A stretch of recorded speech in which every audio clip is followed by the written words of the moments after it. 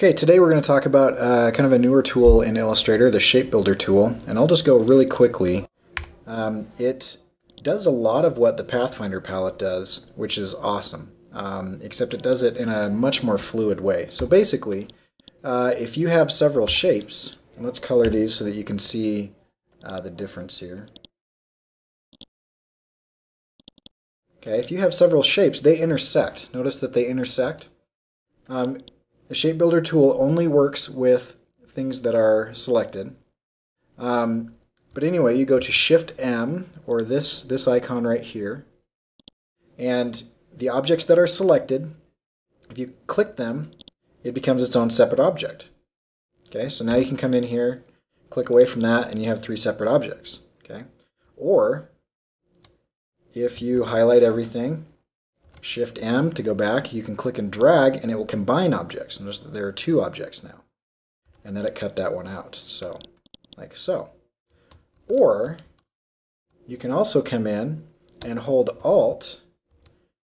And notice as I hold Alt, I get a little minus symbol. And now it will delete anything that I click or click and drag on. So let me show you a couple examples of how this would be helpful. Okay, let's make a couple squares here like this. Let's select all of them by pressing Apple A. Shift-M gives us the Shape Builder tool. I'm going to delete this square. Okay, so now I've got this object. I'm going to hold Alt and click and drag. Hold Alt and click and drag. Hold Alt and click and drag. Okay, so I'm going to make these intersect. Now that I've got all these here, I'm going to make them overlap and intersect. Now you'll notice that on the Shape Builder tool, you have these options to show color swatches. I'm going to change it to artwork. I'm going to hit OK, and then we're going to change these to be different colors. I'm not terribly concerned on what the colors are at this point. I just want to make sure that I have 4 different colors. Okay, so highlight everything, Apple A. You can also click and drag with the black arrow tool. And now I'm just going to connect these objects. And notice how quick and easy that is to make them intersect. And I'm just clicking and dragging to combine. That's all I'm doing is clicking and dragging to combine.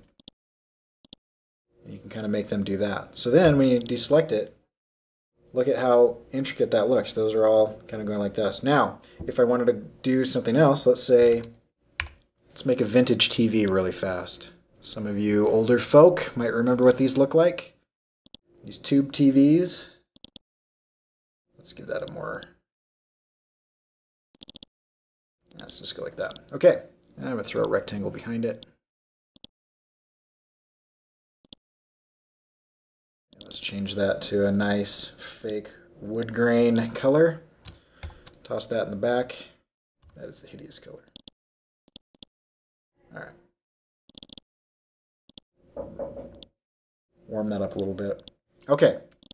Now I am going to make a circle. I'm going to do my speaker here. So I'm going to make a square that crosses this. Make sure that's wide enough for everything. And then I'm going to Apple D, copy that down. Now when I select it all, you'll see that it intersects that way. I'm going to zoom in on this so you can see what we're doing. Take my Shape Builder tool by pressing Shift-M. This time I'm going to subtract things. So if I hold Alt, click and drag, it'll subtract. Click and drag, it'll subtract. And then I'm just going to get rid of these guys in between, like so. Highlight them all, make them darker. Bring these over. And now we've got the little grill part of that. Do the same thing with the knobs. So come in like this. And I'm just going to go like a little off center. Like that. And then Shift-M. Alt-click. And you've got kind of some knobs going on like that. So you can kind of do a little vintage deal here. So I can grab this guy, shrink him down. Alt-drag to make copies. There you go. Okay, let me show you one more thing that you could do here. a circle. I'm going to make this a red button. Not that red. There we go. Okay, and then make another circle like that. Apple C, Apple F to paste that in front. I'm going to drag this just off to the center. Let's highlight everything so you see what's going on. And then I'm going to take my shape builder tool again, and I'm just going to subtract this in the middle, subtract this edge. Just get rid of all of that. There we go. Make this slightly darker. Okay, and notice we've created a little shadow. Add your circles in the middle here like this. Alt drag, shift to select both. Alt drag again. Let's group these up. Group. Grab this guy. Make that the keyframe. Center, center. Okay, then I'm going to grab these guys, this guy again, and this guy. And I'm just going to delete these. Boom, boom, boom, boom.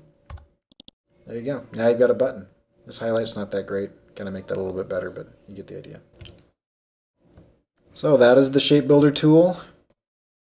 It's a lot quicker than the Pathfinder tool, in my opinion, and you can do it on the fly instead of having to go and search and try to figure out what's going to do what. Check me out online at corykerr.com.